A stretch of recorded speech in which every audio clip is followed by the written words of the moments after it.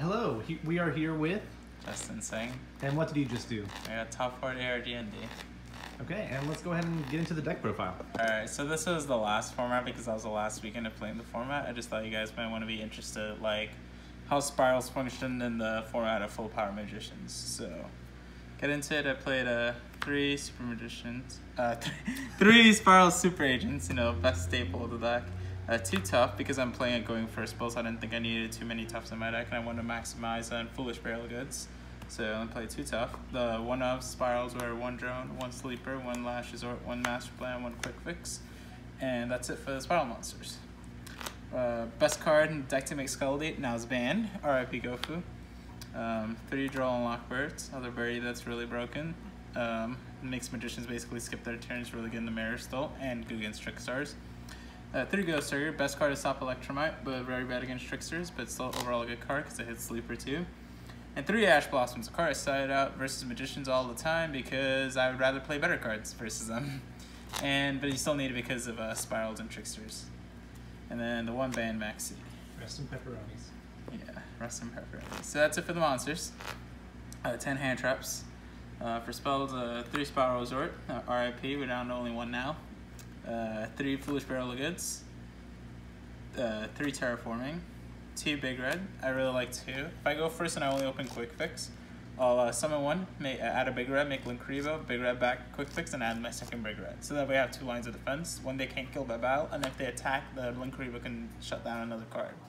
So it will make sure you don't like die the next turn. You can then combo off the next turn. 2 is really good in the grind game as well versus tricksters and other decks in general. If the reincarnation hit 1 out your hand, it's good to still have the second one in deck because it's very useful. 1 Assault because of the goods package. 1 Reinforcement of the Army, really good. 1 for 1, and 1 Foolish Burial, really good card. That's it for the spell cards. For the trap cards, I played 2 Rescue, really good at 2. 1 for the Quick Fix combo, 1 to have set down when you bring back Master Plan to grind back your spiral resources, which is really nice. I really like 2, and with Foolish Burial good. Sometimes you may pitch 1, and you want to have another one in deck to be able to set.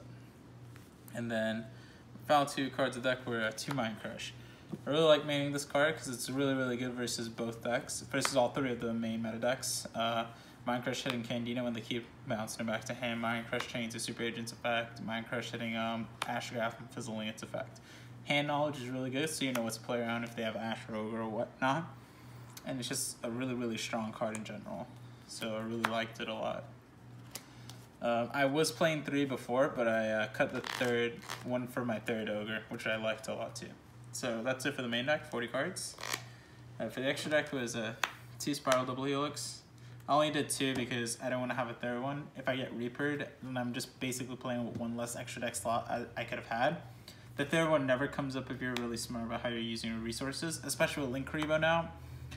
When you would summon, when you're trying to do like a Quick Fix play, with the Pitch Master Plan play, you just make Linkrivo and then you can just Big Red her back and still special to Quick Fix and be fine. 1 Skull Dread, really good card, draw 4 cards with Gofu combo. It's really nice if you get Reapered, get into your hand traps, get into variant stuff versus magicians. Amazing card, very underrated. Before I was playing Coral Dragon and Ancient Fairy, now you just only needed him because with Gofu you just make him instead to freeze up a slot. 1 Borolo Dragon, really good. 1 Firewall Dragon, made it sometimes when I'm going for play with Helix, like the Quick Fix combo, and I can bounce back hand traps. 1 Decode Talker, 1 Ningirisu, this card's really good now with Linkrivo out. He lets you basically have another out to Borolo Dragon that's not Borolo Dragon itself. Out Sleeper, outs like generic stuff, so good. And sometimes I'll go for the draw combo with Ib. Like I would make an Ib early on, bring back Linkrivo, link them away, make Ningirisu next to Ib, draw a card, and then you can out a card. So super strong. The 1 card I never made in the extra deck ever, Guy Saber, just never comes up because of the generic good cards you have in your deck because of Linkrivo and Saruja. You never need to make this anymore. So in the future I'm cutting this card. 1 Tri-Gate Wizard, made it a couple times. It's really good. If you can do the Skull Deep play, you should be able to get to the Tri-Gate board. Very underrated card, Common Undercode Taker. This card is so good. The fact that it's a generic Link 2 and it points down is so good, which means now, like, usually our Link 2s of 4, our only other good generic Link 2 is Mrs. Radiant, but sometimes you need to do with other stuff, and this one is like one of the ways to do it's going down, which is really, really nice. So I really like this card. One Proxy Dragon, one Ib, one Linkuriboh. To me, this like made the deck look infinitely better. One Baguska, and one Princess Sprite. So that's it for the extra deck.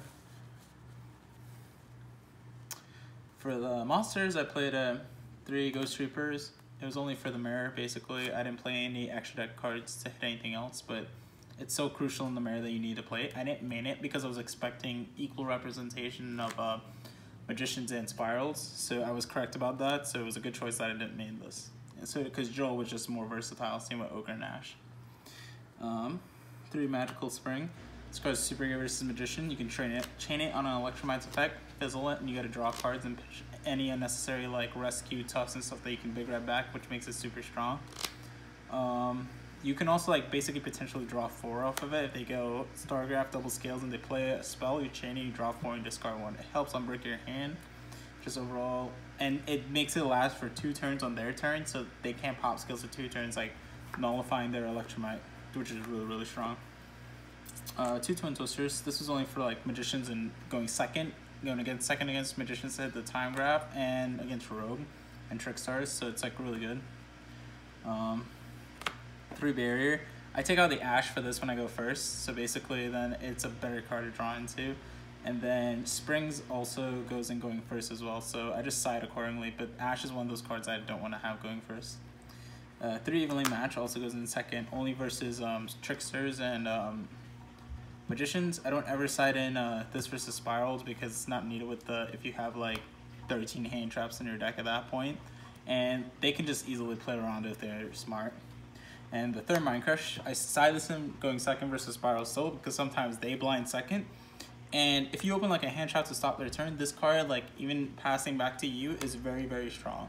So I sided in going first versus everything too because it also hits evenly matched if people do decide sided in versus me, and it's just good to hit in the mirror as well really well. Also sided in the 3rd going second versus Tricksters to hit Candino. So yep, that's it for the deck. Okay, any shout outs you want to give? Yes, I would like to give a shout out to my team, Titan Esports. It's our wonderful sponsors, MetaMats. That's where this nice Magician single player mat came from. I really like it.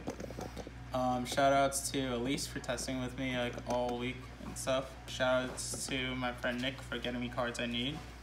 Shout out to my buddies Trey and Jack for making the trip and going up there. And that's pretty much it.